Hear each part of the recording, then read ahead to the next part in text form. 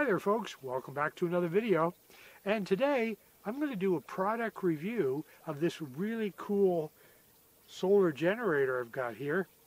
It's called the Vanpowers Super Power Pro.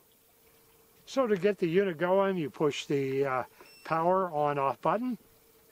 And it's probably a little hard for you folks to read, but it's currently at 37% is what's left in the battery. So this is a little more technical view of what's called the LCD display. So I'm going to turn the unit around, so when you mean business and are ready to plug stuff into this, I'll show you where it all goes. So there's still a variety of electronic items that use this cigarette lighter inlet type device to power them up.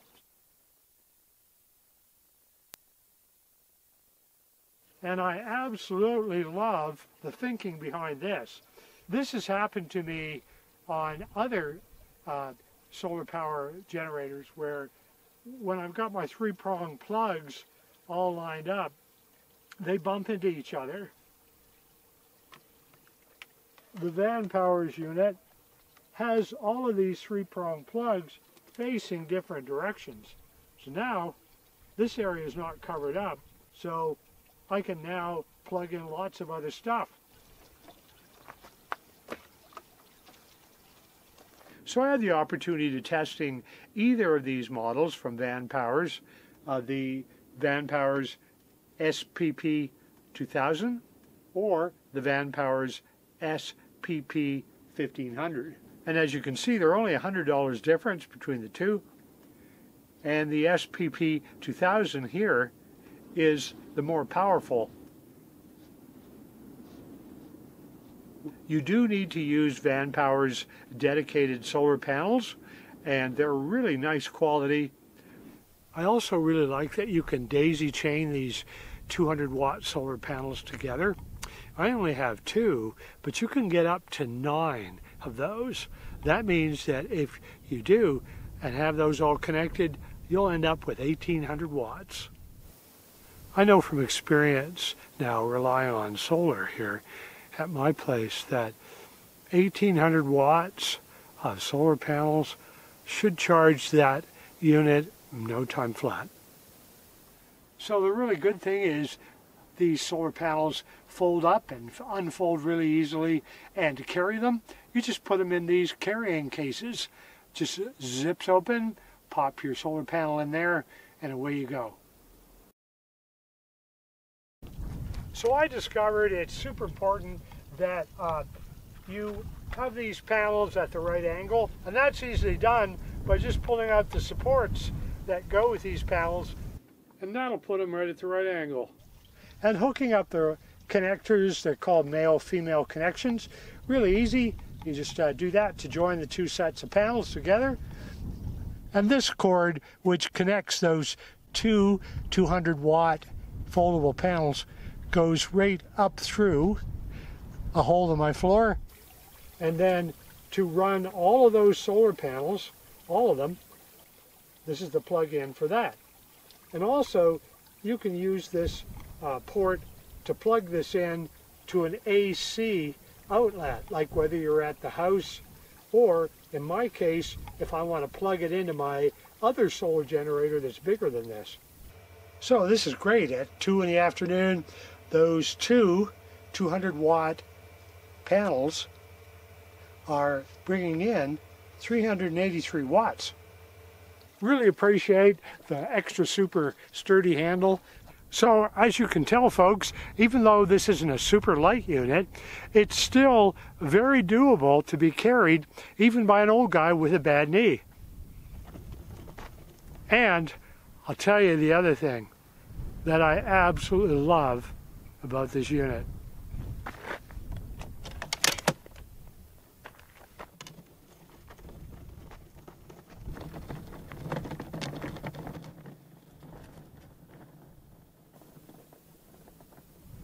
So I absolutely love this handle.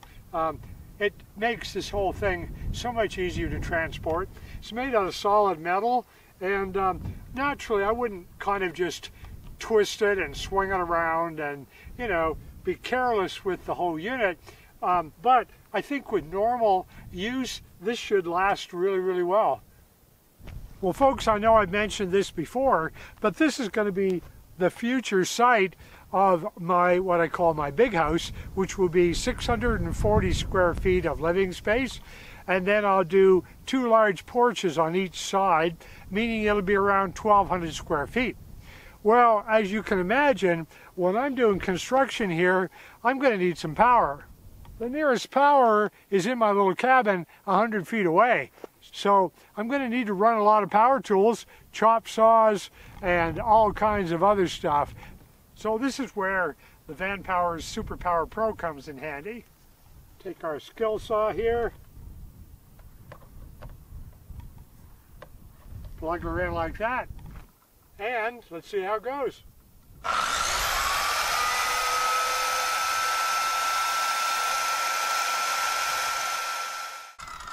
Instant power, ready to work. So if you're using the unit on a job site, you can ground it right here. And then your reset button here, just in case you need to do that. So there are a lot of ways to recharge this machine. You can use the cigarette lighter in your vehicle, gas generator. And if you live in a typical home that's tied to the grid and simply want to rapid charge it, you can just plug it into a wall outlet. The unit has 4 USB-C outputs. These are the current modern USB ports. So honestly, I'm feeling a little embarrassed. Here I was grumbling that Vanpowers left me totally out of the loop with these USB ports that are USB-C. So I'm like, okay, how am I going to use those? I'm not, because almost every device I have, I think everything I have, is USB-A. Fortunately, they sent 2 of these adapters. Go in like so, go in like so. Now, my USB-A snaps right in there nicely. Now, if I was out on a birding excursion and had this power station with me, wanted to charge my smartphone because my car hadn't been running a lot, you hear a little ding noise, that means that the smartphone's charging, and I'm good to go. These are DC 5521 outputs. I personally don't have any use for them, but perhaps some of you watching do. So I never really expected this from a solar generator, but has a built-in Wi-Fi as well. So the Vanpowers Super Power Pro has 2,000 watts for its maximum output. Now it can surge over that, but personally, I don't like to tend to do that with these solar generators. I like to keep them well within the parameters of their maximum watt output. I think that just allows the machine to live longer. For those who are really into controlling things with a smart app, then the Vanpowers will definitely meet those requirements. Well, it's the end of the day, and I am one hungry old dude. So, got some skinless, boneless chicken. Gonna throw it in my toaster oven.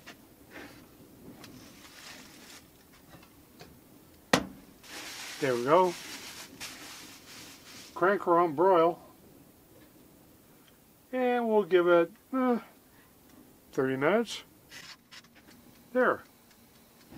And along with the broiled chicken, I think I'll have some frozen vegetables. Get them heated up.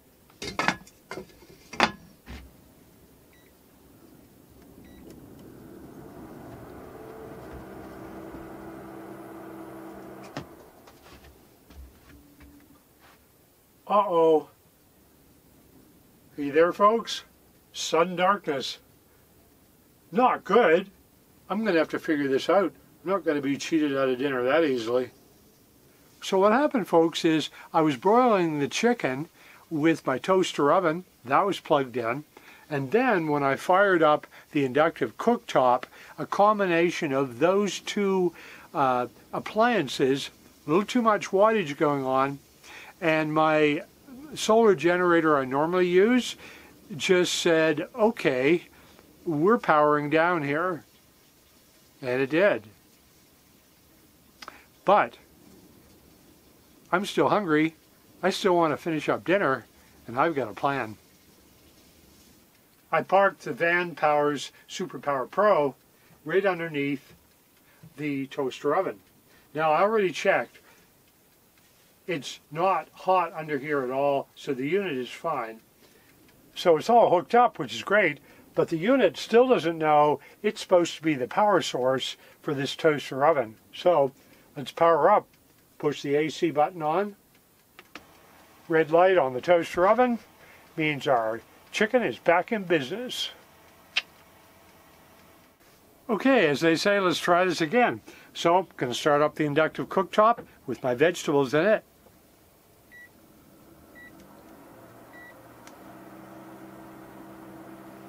No brownouts now. And I don't have to worry about drawing too much power off my main power source because the Vanpowers is doing its thing. So now you can see the toaster oven is drawing about 958 watts.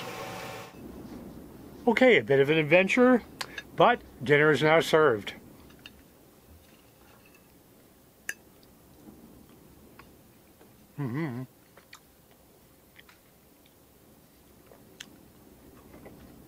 Oh yeah. Worth the wait. So how this all came about, I checked my email and Vanpowers literally sent me an email saying, hey, our company watches your YouTube videos and would you like to test our product? So folks, just to let you know, Vanpowers is not paying me to do any kind of advertising or anything. I'm just trying out the Superpower Pro to see if I like it. And I had the option of just returning it if I didn't like it. Well, I'll tell you, I won't be returning it, that's for sure. So thanks very much, folks, for joining me here, as always, on another video. And a big thank you and shout out to Vanpowers for sending me that email. So for those of you who have further questions maybe about the unit that I can't answer, there's going to be a link in my video description here below where you can ask Vanpowers any questions and read more and learn more about these units.